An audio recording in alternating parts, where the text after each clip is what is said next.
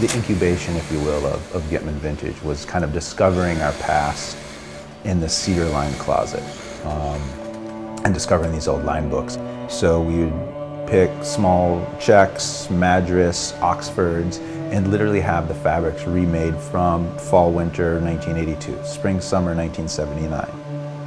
This project collection did emerge from the archives, from the line books. And I think you could make the argument that plaids morphed into prints, and now people are putting more pressure on prints to see where that's going to go.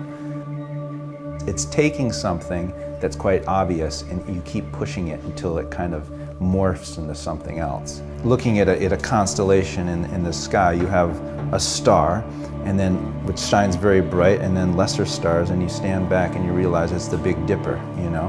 And with this particular project that we liked a lot was we found this snow leopard head, and then through that created a print, created the repeat on the shirt, and said, well, what else can we add to that? Well, it'd be fun to do a full snow leopard collar, then a full snow leopard shirt.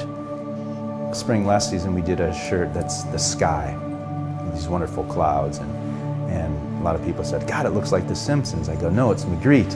And then most recently was Drake's album cover. But what's great is you have all these metaphorical kind of connotations going on with this one print, but it makes you kind of rethink that particular piece of fabric. And for me, it's finding all sorts of different fabrics, interior fabrics, upholstery fabrics, fabrics for the kitchen, fabrics that aren't meant to be worn and make them wearable, but all with the same block, all made at the same factory.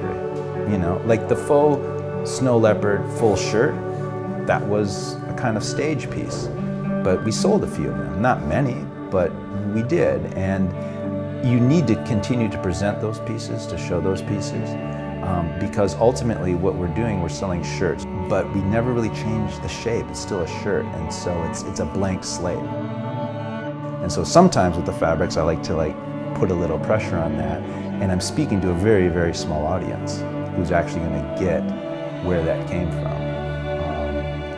And to me, that's pretty rewarding.